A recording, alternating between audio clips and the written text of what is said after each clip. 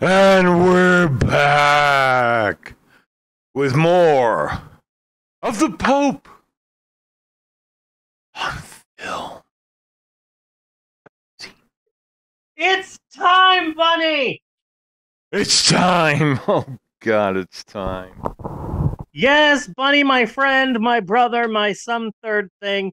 It is time once again for all of us here at the Pope on Film podcast to shimmy, shimmy, ya, shimmy, yeah, shimmy, yay, our way into the second half of our big shoe. And it is said second half wherein we finally, eventually get around to discussing our organic, our all natural, fortified with essential nutrients movie of the week.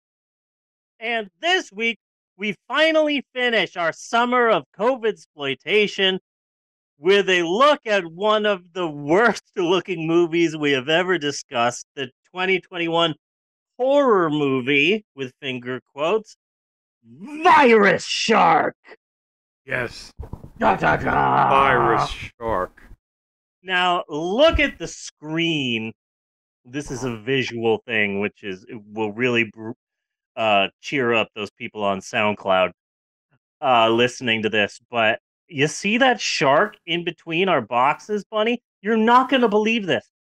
That's not actually a real shark. Shocker, I right? am shocked. Shocked. Okay, so quick explanation of our summers. We do themed summers here at the Pope on Film podcast, and every summer we just latch on to a different theme, and sometimes it's fun. We did the summer of Star Wars, where we watched all of these cinematically released Star Wars films, but not the Clone Wars animated movie because it doesn't fucking count. No. And that was surprisingly not as fun as I had expected it to be, but that's fine. And then we did the summer of Saw, which I at least had fun with. I don't know about Bunny, but that was fun for me. Yeah, Summer of Saw was fun. Yeah. And then we did the summer of Fred Willard died. That was a blast. Fred Willard did a million movies, and they are each one is very different. So thank you, Fred. Couldn't have done it without you. Yeah, thank you.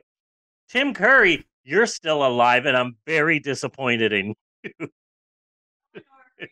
How dare you? And then last year was our summer of bottoming. Good joke.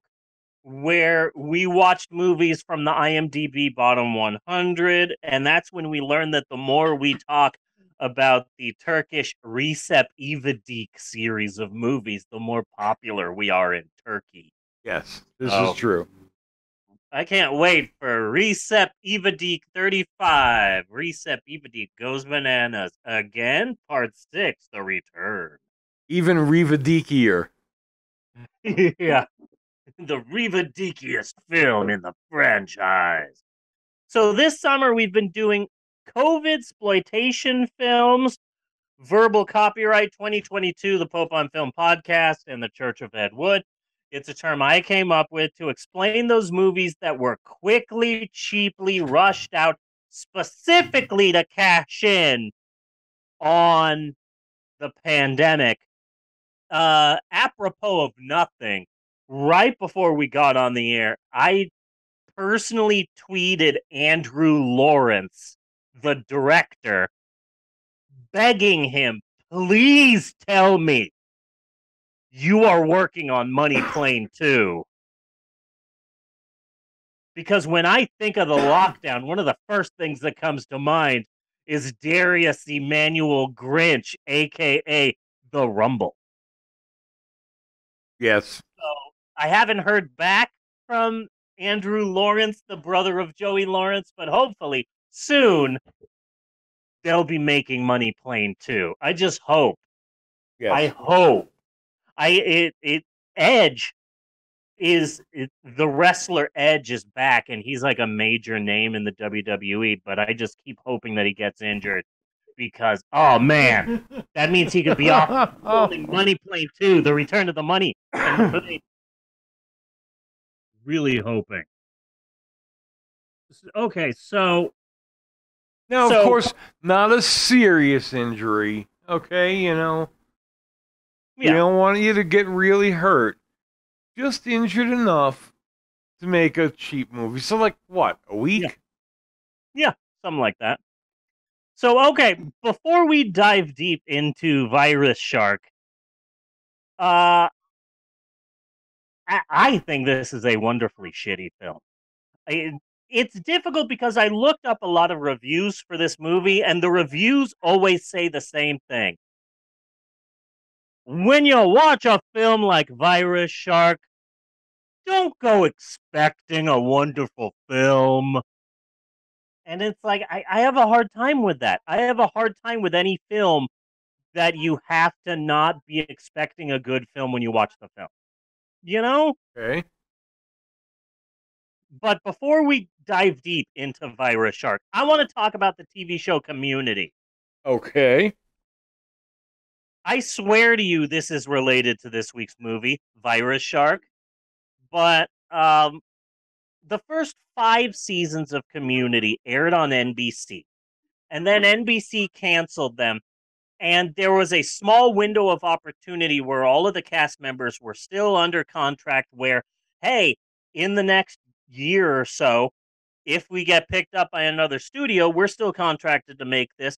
If this date passes and the show hasn't been picked up by any studio, then we're free to do whatever we want. But there was still a chance. And sure enough, right at the last second, Community was saved by Yahoo. Yes. Yahoo had a streaming service, and they had Other Space, which was actually really, really good, but that's beside the point. And the 6th season of Community, and it was different and it was weird. There was one specific episode that I absolutely love and that I think of a lot. And it's an episode where Chang leaves the group and goes to Hollywood, and he auditions for a commercial, and he gets the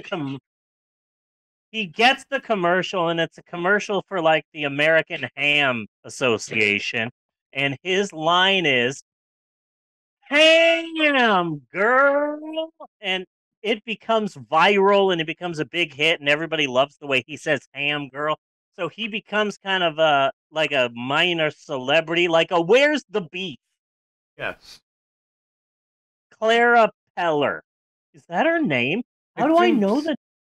sounds familiar. How do I know off the top of my head the name of the old lady who? How the fuck is that still in my head? Okay, whatever. Uh, but so It's the fucking Slinky song. I'm sorry. yeah, Yeah. fucking weird. This is why we don't know how to do calculus. Yeah, yeah. We don't know calculus, but I could easily talk for 20 minutes about the 2 different Darrens in Bewitched. Yes. Fucking Exactly. weird. Fucking weird. Like, I couldn't tell you what I ate yesterday, but I have a deep, deep knowledge of the entirety of the series Night Court. Well, I understand.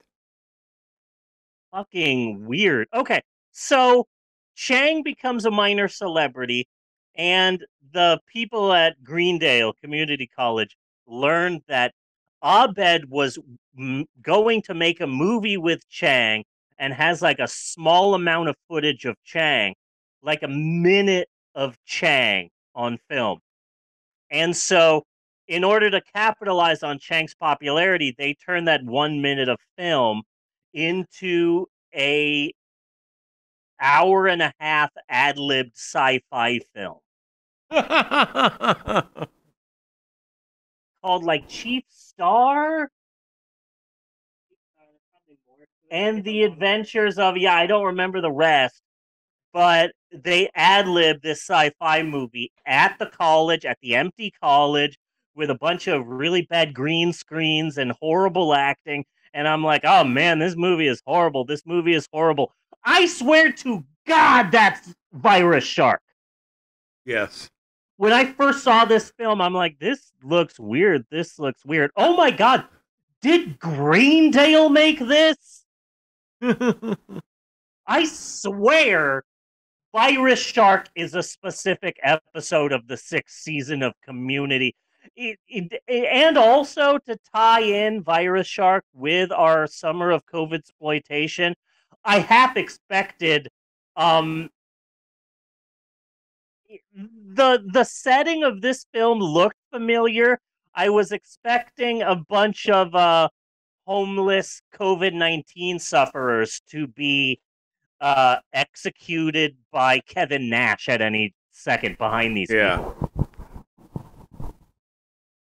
You know, Mal, are you looking up what the name of the movie is from that episode of Community? Chief Star and the Raiders of the Galaxy. Chief Star and the Raiders of the Galaxy. Thank you, Mal, coming in with the clutch. Very good. Okay, so Virus Shark. Okay. All of the sets in this movie is wherever the particular actor worked. That's why they are all doing their dialogue alone. Because it would be like, okay, look, I can sneak you, the camera guy, and the sound guy in, but that's it. And you got to be out in an hour. Yeah. Or the boss will be back. Fucking Clerks 3 is out. I have heard this. And I'm sure if I sat down and watched it, I'd probably like it.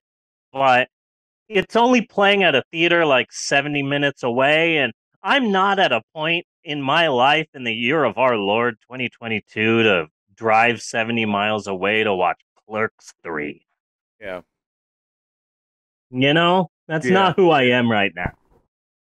Virus Shark... Kevin Smith, I mean, he's become more of a novelty now. You know? Like, his movies always used to be really pretty interesting. And now it's just like... Kevin Smith is... Like, you gotta collect the whole set, you know? Yeah. Okay. Kevin Smith, I feel that you would appreciate this, Bunny. Kevin Smith is the C.W. McCall of movies. Okay. You were really big at one point in time a while ago. Yeah. And if I told you, hey, did you know C.W. McCall is still releasing CB radio related music? You'd go, huh, that's weird. Okay, then. It's kind of the same thing. Hey, Clerks 3. Huh. Okay. Yeah. It's just it's just a shame because like I just relate to Kevin Smith a lot. You know? Like just listening to his podcast and shit. If you take a compass and you stick the point in Manhattan, okay, and then you draw a circle around it. I'm on Long Island, Kevin Smith's in New Jersey, but we're still in that same circle. We're still in the same sphere of fucking influence of the city, and we're all kind of the same. You know? Yeah, and sort of related to that, to piggyback on what you said, it's kind of like if you get caught between the moon and New York City, I know it's crazy, but it's true. Yeah. If you get caught between the moon and New York City, best thing you can do is fall in love. Yeah. Yeah. You know, Arthur, he does as he pleases. So this is a 2021 film. And whatever happened to Christopher Cross? Sailing. Oh, yeah, I love Christopher Cross. He was huge at that 1 second in time where that movie came out. Was he taken by aliens? Was he in a car wreck that we never heard about? he's definitely not one of those people whose entire career is just playing casinos on reservations, because I would have seen him by now. I live in Oklahoma. I got casinos up the ass. At any living in Oklahoma, on any given weekend, you could probably go to a casino and see a Boz Scaggs concert. Yes. That's what it's like living in. There's a Great White and Queensryche concert next week. Oh, wow. Yeah. Wow. Silent lucidity.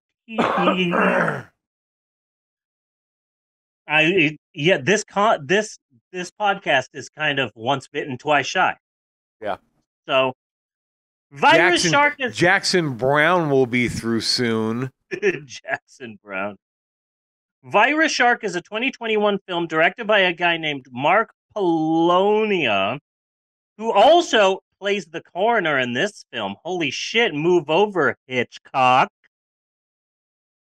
Fun fact, Bunny, did you know that that's not Alfred Hitchcock? That's not his real name. No? His real name is Alfred Hitchhike Penis. Ah. But he changed it for Hollywood. Mark Polonia is a lot like Wes Anderson. I said this before the break. Mark Polonia is a lot like Wes Anderson if Wes Anderson was broke and worked out along John Silver. He is responsible not just for Virus Shark. He is also responsible for a walloping shit ton of low-budget modern-day grindhouse movies. So, it's game time, Bunny! Okay. I am going to name 7 movies. 7 movie titles. And you, Bunny, tell me which movie title I made up. Are you ready? Okay. Okay. I got 7 titles. You tell me which one I made up. Are we clear about the rules? We are clear about the rules. Okay. Zillafoot. It's a Godzilla Bigfoot movie. Zillafoot. I'm gonna say you made that one up. Hold on. I'm gonna say them all. Short explanation, and you tell me what you think. Zillafoot. It's a Godzilla Bigfoot movie. Okay. Noah's Shark. That one's clever. Noah's Shark. Stay Out. As opposed to Get Out. This one's Stay Out. Okay. Sharkenstein. It's a Frankenstein shark. I'm not sure if the title made that clear. Okay. Invasion of the Empire of the Apes. That one's pretty self-explanatory. House Squatch. That's a Bigfoot that only is inside houses as opposed to the woods. It's a house squatch. Okay. And Amityville in space. In space. So those are the 7 movie titles. Zillafoot, Noah's Shark, Stay Out, Sharkenstein, Invasion of the Empire of the Apes, House Squatch, and Amityville in space. You gotta say it like the ghoul goes west. Yes. Now, Bunny, which movie title did I make up?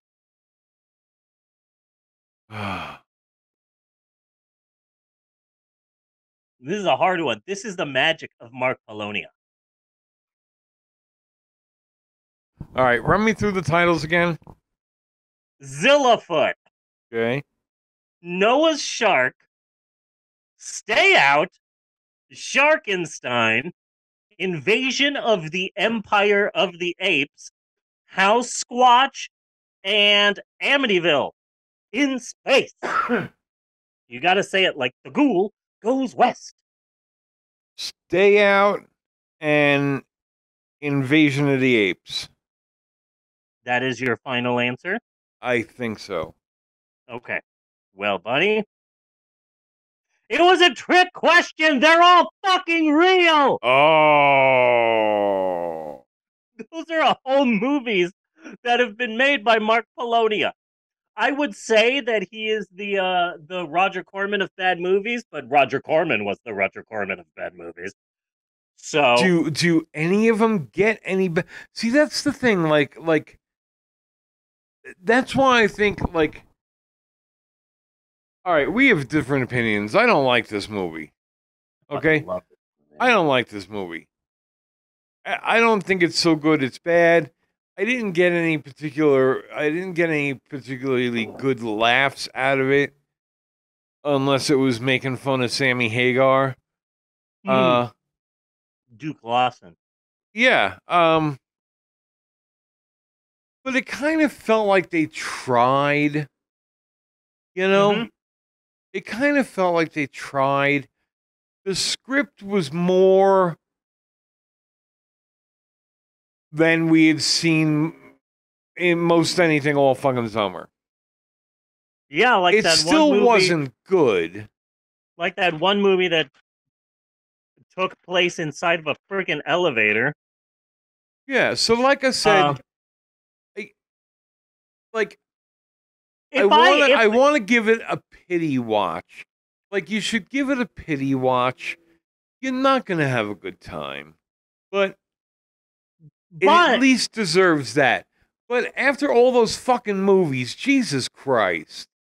Yeah, I will say this. We've spent an entire summer watching COVID exploitation films.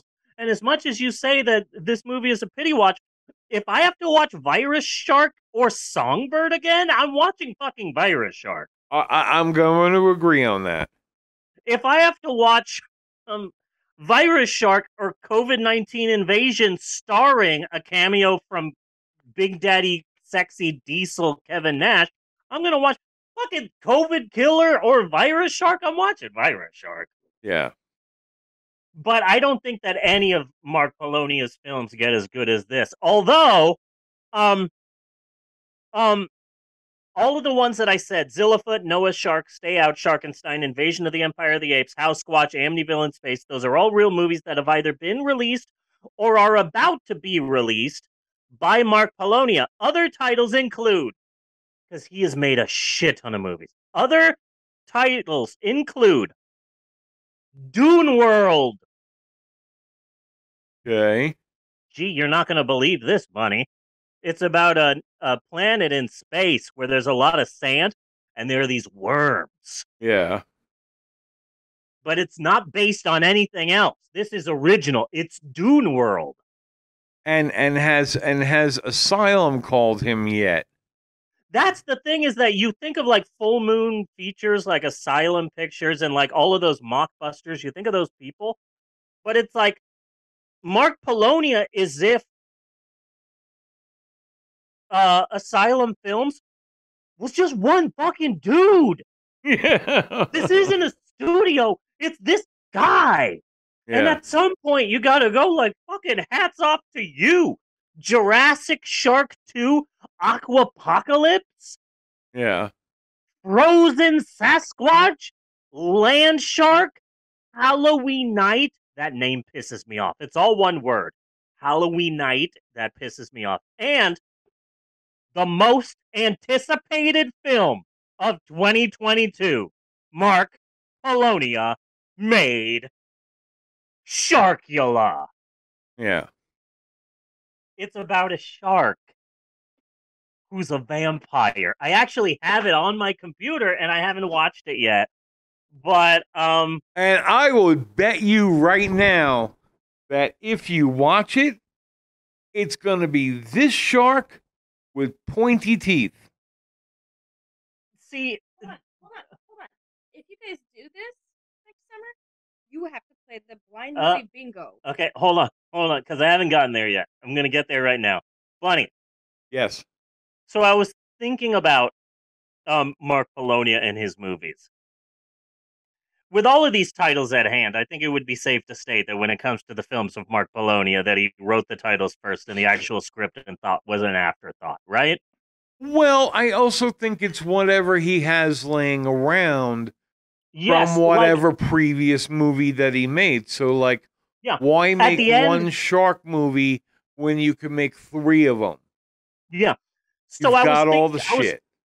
I was thinking about that exact same thing because at the end of Virus Shark, you see whatever the Ravagers or whatever, Yeah. and those are the people who have gone mad and are eating blood, and they got the Shaved one. And you couldn't Virus. take too close a look at the actual costumes. I Yeah. swear to you, if we had more of a knowledge of Mark Polonia, we could easily pinpoint what previous film he's made that had aliens or where those costumes came from. Yes. Oh God, yes. So I was thinking about that, Bunny, because why so many Sasquatch movies? Yeah. He laid So- out money for a Sasquatch movie, and he's going to keep reusing that shit. Yeah. So I was thinking, Bunny, you don't have to say yes. You don't have to say no. But I'm just going to throw this out there into the ether. Okay? A Mark Polonia summer. Amityville in space, Sharkula, the Duke Larson series, which we'll get to. Oh no, I don't know. You're gonna have to wait for a good few months to get this Okay. bad taste out of my mouth first. Okay, well, And I am hold on, getting you because back. We really need to define the words few months because he did a movie called Hell on the Shelf, and it's about a murderous elf on the shelf. Okay. We need to do that. We may need to do that for Christmas, yes. Shark Encounters of the Third Kind, Razor Teeth. What I'm saying is, we've been putting off the Fast and Furious summer. Yes. I really don't want to watch all the Fast and the Furious movies. And also, There is a Hellraiser series waiting. There is a Children of the Corn series waiting. Oh, no. We don't have Fuck to those go fucking galloping Children of off the to Corn no movies. Fast and the fucking Furious. Fuck no. Fuck those Children of the Corn movies. They're not scary. They're not good. They're not bad. They're fucking paint drying the movie. Fuck all of those. There's like 30 of those, and none of them are good. Fuck those movies.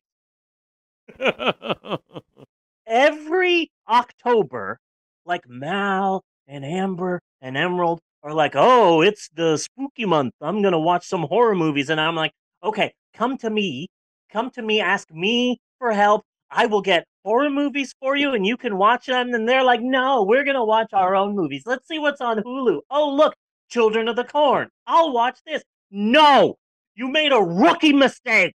Fuck that movie. Come on. I've got the skills to pay the bills. If snails pay bills. And also on a personal note regarding the Fast and Furious summer, I was recently forced to watch a few of those Fast and the Furious movies this year, and the less I say about that, the better. So I'm trying to avoid the Fast and the Furious summer. I'm just saying that I have become a huge fan of the films of Mark Polonia. His movies have a brilliant aesthetic that I would call no budget 1987 porn movie. That is the aesthetic that I would give the movies of Mark Polonia. Okay. And I also mention porn at this point because, no offense to Mark Polonia, I dare say most porn actors could act better than everyone that's in Virus Shark. Oh my God. That No. like I'm 10-minute missing. warning. I'm missing the acting skills of Nina Hartley You used to call me that when you seduced me. and John Holmes. This cast makes Mia Khalifa look like Sir John Gielgud. Yeah. So the movie is about the Shaved virus, or as I called it, the Abed virus. It turns everyone into pop culture quoting community college students with Asperger's. Troy and Abed are a virus. Short aside, Bunny, if I made a cheap movie like this, I would go to Letterboxd, pull a quote from a random review from some Letterboxd poster, and put that on the box art, put it on the poster. This movie has one Letterboxd review that simply says, "It kinda slaps, no cap." Put that shit above the title on your poster, Mark Polonia. It kinda slaps, no cap. Boom. That's your pull quote. Bunny, before we get cut off by Zoom, I have a programming note. Okay. This is our last episode of the Pope on Film because from here on out, we are a Ken Van Sant fan podcast.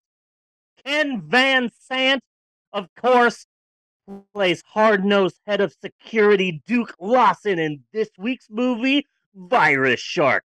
Yes. This is a Duke Larson podcast now. All Duke Larson, all the time, hands down, the only good part of this movie, and it's not that good. He is what you get when you boil down masculine toxicity into its essence and pour it onto a clay golem. Oh. This is who this is. Oh, that is who that is? Okay. Yes. Well, let me take a crack at it, Bunny. Duke Larson is like if Kingsley the Lion was a Proud Boy. I wrote that on Twitter. Yes. I've got a few others. Duke Larson is if Daniel Tiger took part in January 6th. I've got one more. Duke Larson is like if the Cowardly Lion got super into QAnon. Just kidding. I have a shit ton more. Duke Larson looks like Hulk Hogan had a baby with Ric Flair. Close. I was going Hulk Hogan with Marjo Gortner. Nice. Duke Larson is like if Lucha Underground's Johnny Mundo fucked a Muppet. Duke Larson looks like Florida smells.